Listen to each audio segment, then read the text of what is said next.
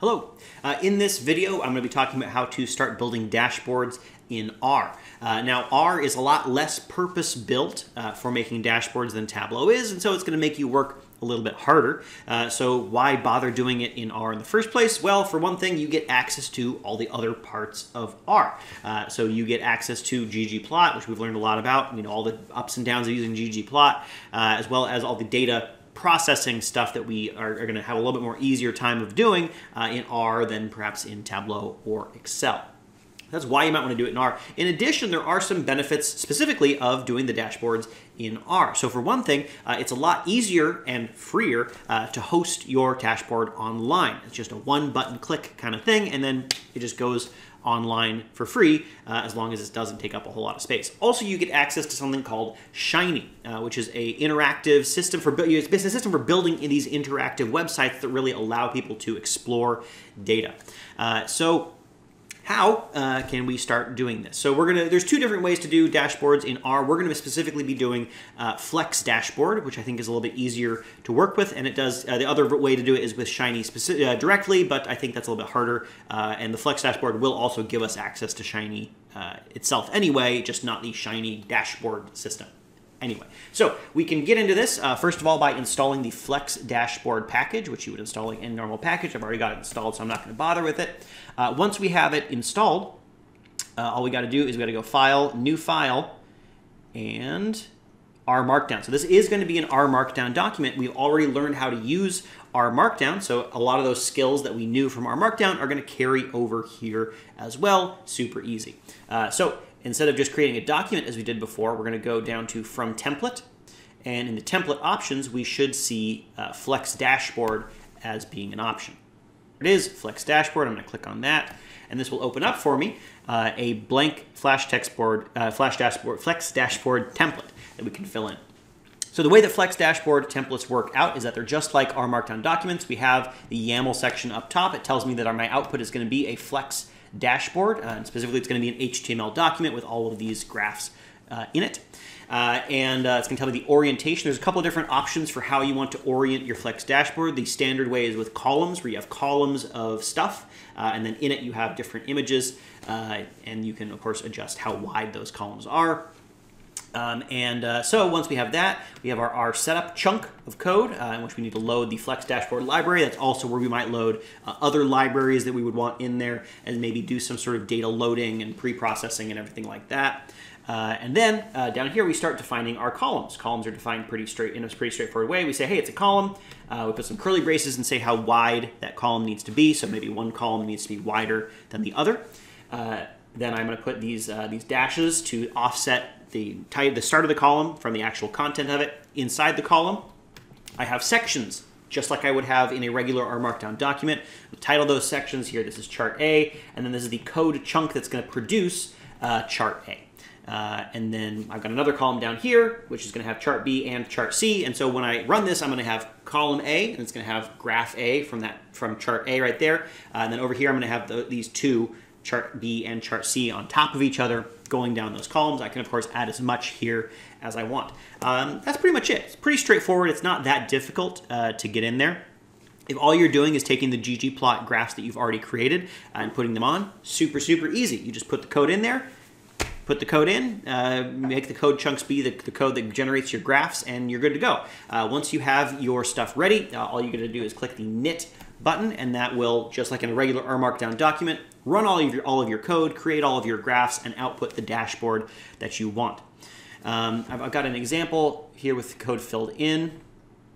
So here, up here at the top, you can see that I'm loading the libraries that I need, and I'm also loading some data, and I'm doing a couple of manipulations to that data. Again, that's one of the nice things about R is that you can do that manipulation in very easily. Also got the title for my dashboard up here. Down here I've got my two columns. My first column is I've got a GDP versus population graph that I'm creating. And then I'm doing it again with something called ggplot, which I'll talk about in a second. And it's the same graph, which is run through this thing. So notice, by the way, this isn't something we've done a whole lot, but when you create a ggplot, it's actually an object, and you can store that object in a variable. So here I've created this ggplot. If I just ran this highlighted code by itself, it would just create that graph for me. But I'm not doing that. Instead, I'm storing it in this variable p. And then when I want it to print, I just put the p on a line all by itself, and it will print that graph. What that means is that I can then run that graph object through other functions later, which we're going to be doing in a second. So I've got a second column here, which has a different graph on it. I'm using something called collapsible tree, which is not something we've covered, but again, I'll talk about that in a second as well. So pretty straightforward. If I run that and I knit it, it will take a second to put it all together, but then it will create this dashboard right here. Pretty standard dashboard layout. We get a nice little title up at the top. There are some options for customizing all this stuff. I have some graphs here. This one down here has some interactivity to it. If I hover over it, will tell me some of the more information. I can zoom and pan and scan.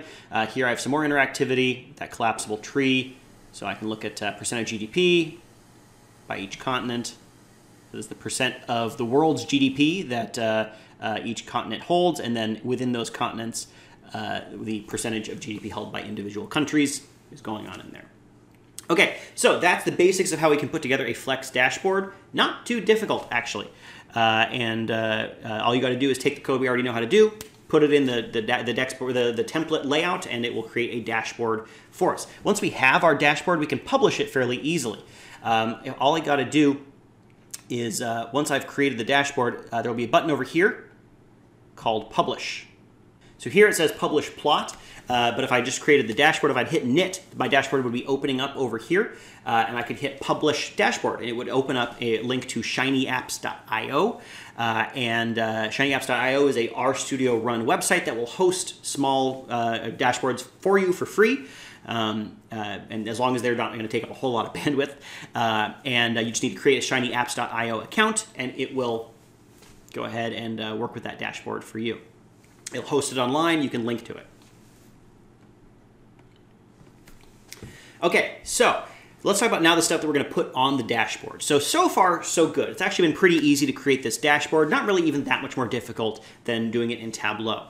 Now, the difficulty is, when you're creating a dashboard, you don't generally just want to take a bunch of ggplots and put them on a grid. That's not what dashboards are all about. And you would sort of expect a dashboard to have some level of interactivity, even either a particular graph having some interactivity to it where you can hover over stuff and see tooltips. That's pretty standard. Or things like choosing what kind of data you're looking at with a drop-down menu is also very common in a dashboard. So how do we do that in R? We have not covered how to make those sorts of graphs, and they are not automatic in ggplot.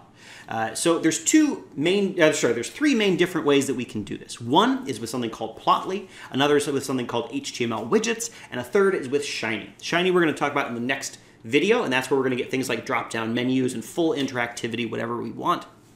The other two, Plotly and HTML widgets, are more ready to go. You sort of plug in and it gives you the graph that you want. So I mentioned before I created this ggplot graph, and then I just ran it through this ggplotly function. And what that did, if we look back on the dashboard, is that here's the original ggplot graph just by itself, no interactivity whatsoever. Here's the ggplot version, or the ggplotly version. The Plotly is a JavaScript-based graphing language, and there is a package in R called Plotly, and Plotly contains the ggplotly function. If you take a ggplot object and you give it to that ggplotly function, it will just spit out a version of your ggplot graph with that kind of interactivity, where you can hover over and get the tooltip of the information about the whatever data point you're looking at right there.